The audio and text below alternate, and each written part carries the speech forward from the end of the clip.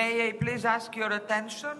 I'm Nicholas Bornosi's sister, and now I invited Mr. Tony Salgado, partner from Black Rome, to introduce the next panel on bank finance and shipping. We have a very excellent panel for you this morning to discuss issues in bank finance in the shipping industry. We have Adam Conrad, who's group head of Maritime Finance at CIT, Ivar Hansen from DNB Markets, Ingmar from DVB Bank, and Martin Lunder from Nordea Bank. As everybody knows, there seems to be a general consensus in the maritime industry that it's very difficult to borrow from banks right now, and that that even traditional shipping banks are generally offline when it comes to loans, with the caveat that good deals are still getting done. So I'd like to ask the panel, what's their thought on that? Is the reduction in the number of banks that are lending in the shipping industry, excuse me, just a cyclical reaction to the boom-bust cycle in shipping, or is it a more permanent shift? Ivar, because you're sitting next to me, I'll start with you. Sure. As we talked about yesterday when we were preparing for the panel, I think there's a clear trend in the universe of banks lending to shipping of retracting. I think Michael Parker put it well. The London banks or the UK banks are virtually out of at least the primary market at this stage, maybe with the exception of Citibank, if you call that a UK bank. Obviously not. The other trend, I think, is the one where the capital markets and the regulations of banks are making it more difficult for banks to reach their return requirement, which also has impacted the banks lending to shipping, and also made a sort of a bifurcation between banks that are focused very much on the auxiliary business of shipping, and the banks that are still trying to get their returns lending directly on the steel and providing the mortgages. Ingmar, do you have any thoughts on that? Yes, in a way what Ivar said, I mean, he already touched a lot of things. I mean, what we definitely see when we look around, I mean, the number of banks still active in ship finance, the number is, you can count the participants in the market at the moment. There is definitely, you know, an inherent risk that more and more, especially maybe universal banks, in a way consider ship lending or ship finance as non-strategic in the future due to the nature of, let's say, its US dollar business, it's long-term, and it has a volatility where very often it's very, very difficult to explain it to shareholders, to the regulators.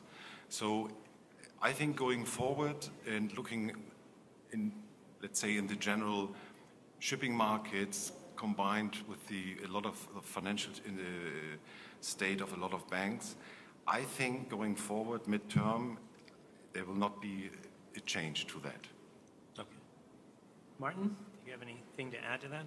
Yeah, I think, you know, we're asking if it's a cyclical phenomena or permanent phenomena that we have fewer banks, and I think it's a bit of both. I think there are banks leaving the industry because they don't have the commitment or the ability to handle, you know, the current loss pressures, the capital ratios. Then you have banks that are committed, and I think, you know, loan losses you can absorb over time. I think as time passes, you can get beyond loan losses, but you can't get beyond costs on return on capital. That is something you are going to have to face, because if you, as a part of a diverse bank, you know, ask for capital, you have to show that you can create return on that capital that's competitive with the other activities of the bank. So I think at the end, you know, we will, in order to be continuing in the industry, you have to show sufficient return on your activities, and the regulatory framework that we are facing is just, you know, a continuous increase in cost that we have to cover. So, and I think we will, but so for some banks, their current activity may be low, and I think it will return under the right economic framework. But for other banks, I think they will exit the industry because they don't have the stamina or the support to carry on with the potential for losses that we see. And Adam, you're based in the U.S., or your bank is more of a U.S.-focused bank, at least as I understand it. How do you see that from the U.S. perspective? In my experience, I find that in the U.S. you find small banks doing shipping deals, and from a lawyer's perspective, the problem is their lawyers frequently don't know what they're doing. I much prefer somebody who knows what they're doing. But what's your experience on this? Well, first of all, I hope we appreciate that it's us that we know what we're doing. Right. But no, I echo the sentiment of my fellow panelists. The U.S. banks, they have a level of regulation that's equal to that of Europe. It's just slightly different. Timing is different. Their experiences have been different over the years. I mean, U.S. banks in the 80s were much more predominant in shipping than they are now. It was a bad market then, as it is now. So banks pulled back, but U.S. banks focused on other assets. Like they also had a difficult time in energy, and they stayed in the energy markets. Right now, same thing. Not only is shipping poor, but energy is poor, but they'll stay. So it's really staying power. It's as you guys mentioned, it's how you allocate your capital, where you can make your returns. So, for example, we re-entered the market because we saw opportunity to put capital to work and make a good return. And financial services is a competitive market, so you'll see banks do it. So if someone exits, then someone will come back into the market eventually. It's a capital-intensive industry. And that's a great segue to a question I had for the panel, and I did get the answer I thought when we talked about it yesterday in the preparation, and that is, I think most people would agree right now that the capital markets for shipping are generally closed, and private equity banks seem to be losing their interest in shipping, so they're backing off a bit. So my question was, does that create an opportunity to entice banks to do more traditional shipping or even become in mezzanine finance? And I guess I wasn't completely surprised by their answer, but Ingmar, do you want to respond to this? No, it definitely gives opportunities to banks, let's say, for example, like DVB. I mean, as you may know, we are rather active in the market. But when it comes to mezzanine, I must really say, for the time being, in a way, we also have, we did not come across or have been asked for mezzanine, I must say. Maybe the transaction we look at, there's a neighbor from the ship owner came the question of mezzanine. And I would say for sure there might be a market, rather maybe small, I think, looking at the earnings potential, a lot of projects at the moment. So, but I can say, at least for DVB Bank, this is something for the time being we do not consider. And Martin, you had a view on that too. Yeah, I think from my experience, we operate within certain acceptable risk bands, and once we go beyond those risk bands, we really can't compensate for that risk with return. So inherently, mezzanine for us is not a product that we feel comfortable with, in the group that I'm working. So we're looking at traditional senior secured financing, and that's the product we deliver. And even though we see opportunities for capital, it's not something that we believe we are positioned to deliver. Ivar, you want to add? No, I'll just add from DNB's perspective as well, mezzanine financing is not something we'd really provide from our own balance sheet, but we'd be happy to try and facilitate for other owners, and there's other funds and equity type investors that will provide mezzanine type of financing, and again, we'd be happy to facilitate it but not provide it. Adam, is that the same position with CIT? Similar. I mean, I think the mezz product or second lien product, depending on how you want to structure it, is still fairly new to shipping. I mean, traditionally shipping is first lien senior secured lenders, which is what we are. There's a lot to develop. Now, that market is well developed in the corporate finance market in the U.S. and Europe, but it's negotiating called the bits and pieces, the intercreditor subordination agreement. And for a senior secured lender who is not used to doing it, or even an owner who's not used to seeing it, it can be a difficult task. Now, it has been used more of call it rescue financing or additional capital coming into the structure that makes sense at certain times for certain companies. And then, of course, you have instances of unsecured bonds on very large corporates that are out there. But call it your typical ship owner to have mezz. I think it's going to take some education for them as well for that product to really to run with it. Okay. The reason why I'd ask the question is that in some deals we're finding the spreading the risk, the total dollar amount that's needed for shipping is often a challenge, and so we're frequently on the borrower side, and so our clients are looking for ways, along with their advisors, looking for ways to kind of spread that risk through the various financing mechanisms. But I understand the approach of traditional banks. The next topic that we considered was, what does a bank consider to be a good shipping? What does your bank consider to be a good deal or a good credit risk? And the easy answer was, of course, Tony, it's one that gets paid back. But sort of on the front end of analyzing the customer when they come in, I put it to the panel: how do you approach that? What are you considering? What goes into that analysis? I hate to keep going down the panel row, but Ivar. Sure.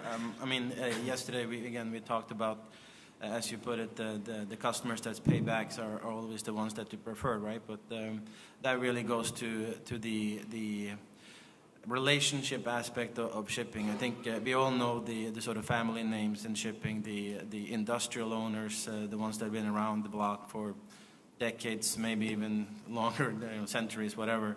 And there's always going to be those, again, preferred names within banks. But maybe your question is better answered from a new entrant and a new project, if you will, if you're looking for financing. And I think from DNB's perspective, we take the view that it's really about the cash flow, the collateral, and the company. Again, throwing in the company name in the mix. And, maybe conventional wisdom will say that you can maybe do let's call it a moderately quality collateral with a good cash flow and a strong owner. Will always get financing. Maybe a very good collateral package, moderately good cash flow. Again, a strong owner. Again, we will get financing. If you have any sort of weakness in the collateral or the cash flow, and the owner is not considered strong, obviously you have a uphill battle. I think actually, come to think of it, the company and the owner is very often the sort of alpha and omega in terms of the evaluating of the credit. You cannot really bring in, and let's call it a non-quality, not positively viewed owner, sponsor, anything related to the quality of the management, if you will, at least not in DNB. We take that very, very seriously, because at the end of the day, those are the people that you are going to be dealing with when things do not work out the way that we all hope that it will work out. Yeah, in a way, I think there's not much to add what you said. The only thing maybe the questions you had before. At the moment, ship finance, I wouldn't say it's pretty boring, but at the end, it is. I've been working all these years for nothing. Especially when it comes to new business. For example, DVB, there we are maybe a bit different. So we are open also, especially also for new customers. So, but in general, what you said, right customer, right asset, right structure, and all this, track record. And I think we all definitely agree. But I think also in today's market, there are certain interesting opportunities, at least how we consider this in DVB Bank. What would be an interesting opportunity? Is it focused more on the type of project or the potential customer? No, I tell you, it is always a combination out of this. So, we all know in a way, when it comes to a new transaction, and you're long enough in this business, in a way you can say in 5 minutes it's a good deal or it's a bad deal. And in a way, if you don't say after 5 minutes a good deal, maybe you can do on the structure, on the things, but I think you should do it only to a certain extent, because Otherwise, I think it's not worth the time. It's really, we all know within seconds that's it, and it's worthwhile to look into it. Kind of the banker's gut check. Martin? Yeah, I think the definition of a good deal is something that varies quite significantly over time. And I think in the current environment, the hurdles are very high. And the criteria that's been mentioned, I think the company or the borrower who the sponsor is extremely important right now. And you can have the right cash flow and the right collateral, but if the entity behind isn't who you want to do business with, then the deal's not going to happen. But if you go back a number of years, it would be easier to do a pure project financing, in the KS days, where you basically said, okay, I'm only going to lend 50 cents on the dollar, and I have the ship, and I can't lose any money. So that's I think a way many banks did deals. Today, it is quite an effort, and it is. I'm sure I can talk to people that talk to us.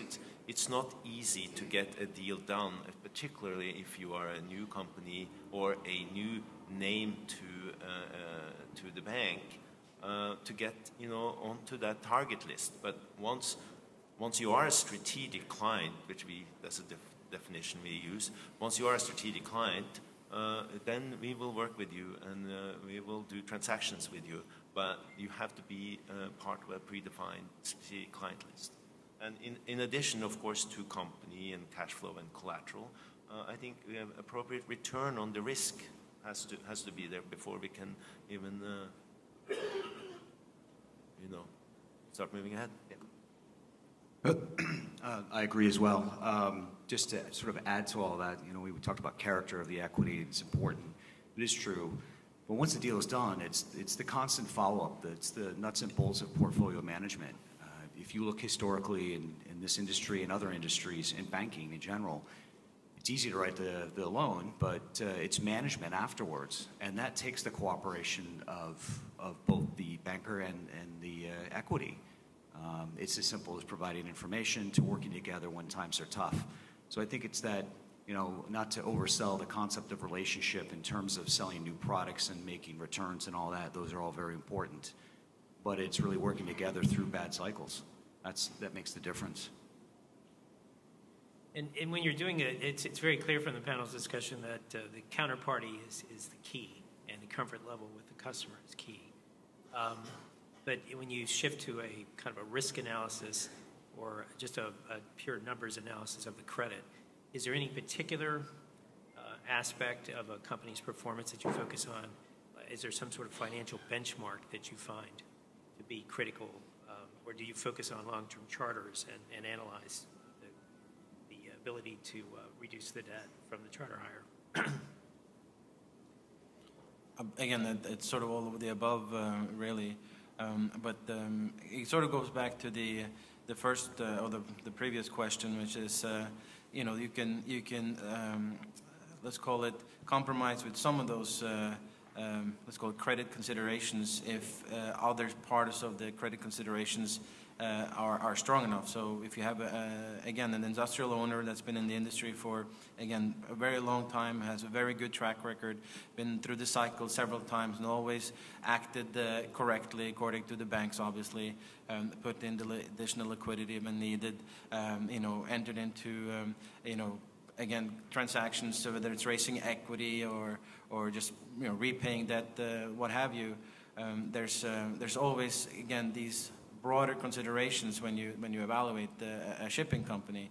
I do think that there's some I guess, again, a broad understanding of acceptable leverage, if you will. I think, again, capital-intensive industries, you have to, especially in an industry such as shipping, which is so volatile, you have to have the right capital structure. So leverage in the company, overall leverage is very important.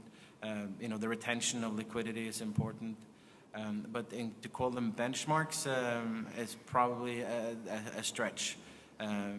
more fluid. It's a lot, much more fluid, and again, Martin also mentioned this, it really depends on where you are in the cycle. Structures on shipping will go with the cycles. Hopefully we're not going to go back to the 2006-07 structures where we did, up to 80-90% financing on $150 million capes, but do you feel like you can do that from the regulation that's been imposed? I don't think we're going to see that again anytime soon. At least not within a normally regulated banking environment such as we're seeing now. I think the capital requirements and the capital adequacy imposed rules just don't allow for that type of risk to be put on a bank's balance sheet. At least not in a way that would make economically sense for any owner or project, unless they get charter rates that are out of this world. Just to follow up on the charter rates, and I'll let the panel respond to the rest of it, but a lot of deals I've seen done over the years are based on those charter rates and an expectation that they'll continue, and my unfortunate experience is that they trail off and then we have the restructuring cycle. When you're analyzing the charter rates, what is there, and I guess this is a question for everybody, is there any way that you internally analyze that risk? Sure. We have internally agreed upon risk case rates for pretty much every asset class you can think of. And every company, every project, every asset that we finance, they have to be, run through this model. And you have to come up with your analysis of what to do if that risk case pans out. And then that's when you come to the covenant structure, to the financing structure, again, the ability of the owner to support access to capital, etc., to hopefully get through that low cycle. And again, we know that shipping moves in cycles, and it's all about getting through the down cycle. That's the analysis that you want to, that's what you want the answer to. Anybody want to add? Yeah, I mean, in a way, to Ivar, you already said a lot of things, but let me maybe two very quick comments.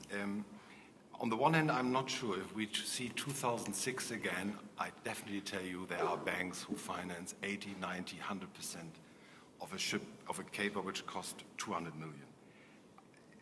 I mean, I definitely, we know our banks and we know how the market functions. But secondly, when the question when you asked you about, we as a banks, when we analyze the deals, it's so many, it's a complex analyzing. But I think at the end it's all about cash. Cash is king, liquidity. I mean, this is what, especially as we are dealing with small, medium to large shipping companies. But when you bring it all down, certain amount of liquidity helps definitely. It makes the banks a bit more happy.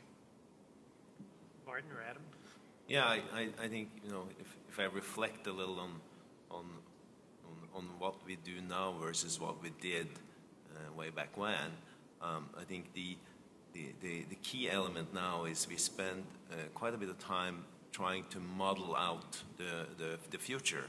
And we're being very granular, we're building very detailed models, and not necessarily trying to predict what is going to happen, but is the company going to be able to withstand significant downturns for a period of time, and what sort of rates will that take, and what are plan B and C in order to get repaid. So it's quite a rigid modeling effort, and it shouldn't be a surprise. I think any sophisticated financial institution needs to do this, but in the past there was a tendency to maybe focus more on collateral and say if the collateral was good and the value was good, you had to have a view on cash flow, but it didn't have to be that granular. Now, even if the collateral is good, we do spend, and we try to spend a lot of time on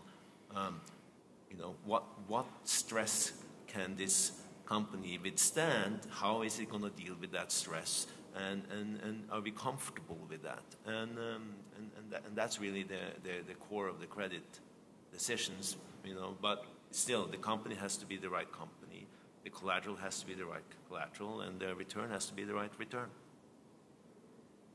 Adam, do you? Sure. Again, I'll echo what the other panelists said. We spent a lot of time analyzing downside cases, break-even cases, probably looking at credits up and down far more than maybe some others might, probably because we're newer to the business. We we look at other third-party information, and we have our own information that we look at, and we've developed over the years. But I think it comes down to a couple other factors. It is the equity who we're involved with. We look at the cost basis as well. So loan to value is important. It's always important. But we look at when our clients are entering the market.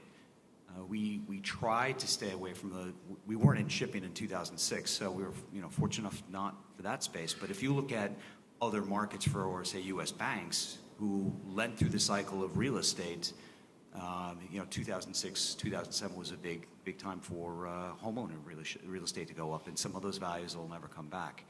So we try to take lessons from all these different markets and apply it here. And as part of the, one thing that everybody's mentioned is in terms of their analysis, they mentioned the strength of the collateral. And one thing I've always been curious about is how do banks value the vessels? Is age important when you're valuing the strength of the collateral, the age of the vessel or the fleet important? And Adam, why don't you? Sure. This is, one of the very interesting things about shipping compared to other markets is you have weekly, daily, monthly hints as to what the valuation is. One of the metrics that we look at 2 to 3 times a year is actually the velocity, the turnover of assets. So if you compare shipping to other asset classes, you don't see as many ships, you don't see as many other asset classes where those assets are being traded. So really your comps there aren't sales comps, they're more replacement comps. In shipping, you have it. Now, you may not like the number because the market's down, but you can see the number of assets that have been sold. So that's actually quite different. And we've compared that to, say, other markets like U.S. housing, and recently we're around 1% or so in dry bulk, and it's about less than 1% in existing homes. Now, you're talking about a global fleet of, say, 30,000 vessels versus 250 million homes in the United States. But it tells you something about the velocity, that there is liquidity in the market. Again, it comes down to price. You may not like it, and that's one reason why you have the covenant of loan to value and you've got good equity to support the assets. But if you look at other equipment finance markets where you have more eclectic equipment, manufacturing equipment, the asset values are difficult to come by. Yeah, I mean, just on the valuation side, I think we have a very engaged relationship to values. I mean, I'd say we follow values on a daily basis. When everybody reads market reports, news, sees the sale of a ship, and the first thing you're thinking, okay, if that ship is sold there, what does that mean for the value? And then, of course, you know your portfolio, and you say, okay, well, that's a similar ship that's in that credit, and particularly in challenging times or challenging credits, we have a very engaged relationship to valuations, we go out and we get formal valuations on a scheduled basis, but I'd say those aren't they should not be a surprise. I mean, we follow this, and we know. We believe we know very strongly what values are, particularly for deals then that are dependent on the collateral for us to get our money back. It becomes even more critical. On age of ships, we certainly have parameters for what is an acceptable age for different classes of ships, and that's also always a credit decision. When. How long will this ship have to operate? What age will it be by the time you have the loan repaid? And we're not talking about the tenor of the loan. We're really talking about the profile of a loan. How long does it take to pay the debt off to zero? And the ship has to be, no older than that certain parameter we set. But of course, there are exceptions for good owners. There are exceptions for particular contracts, but in general, age is a critical part of our review of collateral. I tell you, in a way, there's not much to add, I must say. That's Sorry. One other thing that we talked about was, and I think we're coming to the end here. There is a restructuring panel, but when you have, before you turn a loan over to your restructuring folks, how do you try to manage a loan that starts to teeter off the mark and start to enter a problem area? What kind of things do you do to address it? Are you proactive? Do you try to just talk to management? And what's your bank's approach to dealing with the problem loan before you have to turn it over? Again, from DNB's perspective, I think we all try to be very proactive with our clients, our customers, the projects that are in our portfolio. We do want to have a constructive dialogue with our customers way before it becomes a difficult or a problem loan, if you will, that then has to be transferred over to the specialty group. Again, this is a small industry, and I think a lot of the customers that we have been around for a long time, which is great. I think everybody knows that certain things needs to be done in certain periods of a cycle, and I would say most of the time clients are good at that.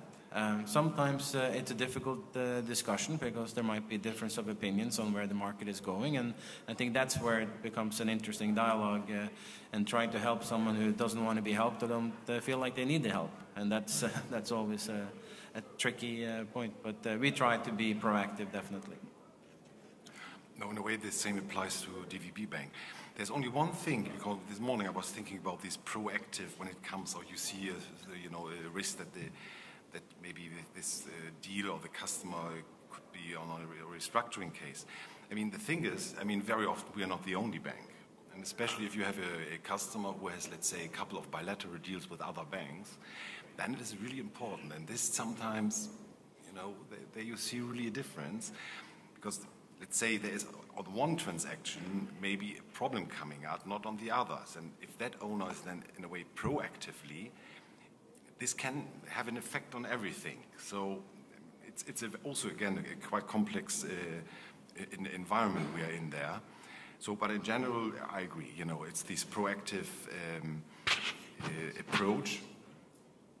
Sorry.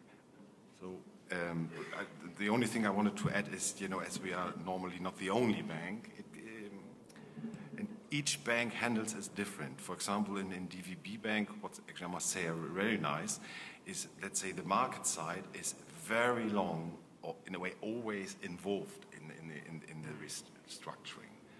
I know other banks handle this different, and I know it from experience. So I think a key is communication. And I think aligning expectations early in the process is extremely important. And as Ingmar, you say, the view of the world may be different between the banker and the owner, and that's why frequent communication and making clear what your view of the world is versus what their view, and trying to align that view early in the process. It's a key for successful restructuring. You just don't want to wake up one day and have somebody file for Chapter 11 or stop paying you. You want to know this well in advance so you can prepare, and maybe you can't avoid the inevitable, but at least you can have a shot at trying to figure it out. Right. Adam? I agree. Not something I agree with everything, but yeah, portfolio management is key. Communication, and it's one of the first things we talk to a client, even where we're underwriting the loan or closing the loan, putting in our commitment, is please talk to us throughout the whole process, and we'll talk to you. They're not going to be pleasant conversations when you have a bad market like this. Let's face it. However, the last thing you want to do is, as an owner, circle the wagons and stop talking to your bankers. It makes everybody nervous, and that's not good, because as a senior secured lender, you may have to take action. You don't want to. So it's much better to just open up the lines of communication, provide that information. If you don't have it, then figure out a way to develop it. There are others in the market that can help you, whether they're restructuring specialists, but I think communication is important. I guess just to wrap it up, are there any questions from the audience? Although the banker's going to answer no comment, but... The last question I guess I have for the panel is, how do you see the financial stability of the shipping industry in the next few years? And this goes to in my mind, there's been a lot of overbuilding, and so the question is, has that slowed? Are we kind of getting back into balance of supply and demand? Or is the boom-bust cycle going to continue regardless of this? It's just the nature of the industry. From the banker's perspective, how do you see the industry and the financial stability? Well, again, personally, I've only been in shipping for almost 17 years, so obviously I know nothing. But so I have to defer to the colleagues that have been in the industry for longer than I have. I've seen nothing but volatility, to be honest. It started okay in 2000 with a couple of bad years, and I think one and into two. And then between 2000 and, I guess, late 2 to 6, 7, and 8 was the boom cycle. And then after that, it's been, start and stop. And I think right now we're in a little bit of a down cycle again. So again, it's just volatility as far as the back horizon in my book can see. I don't know, Ingmar and Martin and Adam, if you have seen it differently. No, I must say, even maybe I'm a bit longer in that market, but I would also absolutely agree. I mean, it's a cyclical industry, that's for sure. And I think going forward, that will, I'm 100% sure it will not change. The cyclicality will stay.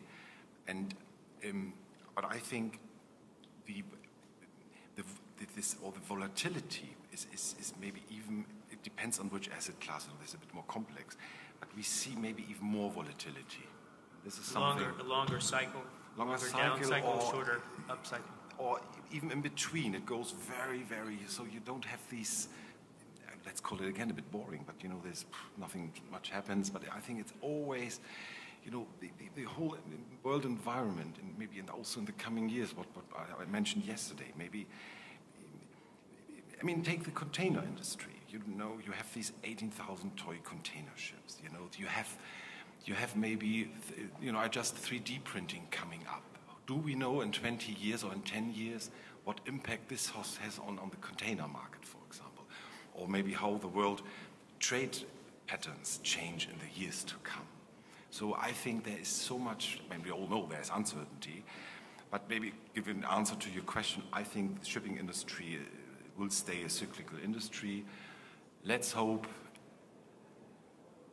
yeah, it will, you know, these extreme, you know, this is something which, I mean, what we can see now in the industry, which is definitely not good. So, and cyclicality gives also a lot of opportunities. Yeah, I think, you know, we have no expectations that this won't be a cyclical industry going forward. But you just have to be aware of it. And I think, you know, volatility can be your friend. If you manage it right, it creates opportunity, and you know it's a fascinating industry, and it's a fascinating, you know, and the volatility and the cyclicality. If you're not on the wrong side all the time, it is you know, it's a very rewarding, fascinating, exciting place to be. So misunderstand us right. I mean, we may look a little gloomy right now, but it'll get better. Yeah, you have to count on volatility. And this is it's a market of, there's price takers on both sides. You know, this is a very competitive market, so that will drive volatility. When volatility disappears, that's because there's been consolidation, a considerable amount of consolidation. And it'll be quite some time before you get there, if it ever gets there. You know, when I mean consolidation, I mean when 3 or 4 entrants own 50% of the market. So you might see some of that in the Jones Act, for example, where there's been less volatility there in rates because of the consolidation that's happened over the last 20 years. But in international markets, it's pretty much here to stay. So just, you have to figure out how to survive the cycle. Well, thanks to the panel for participating in this, and thanks for everyone's attention. Thank you. Bye-bye. Sorry for running over.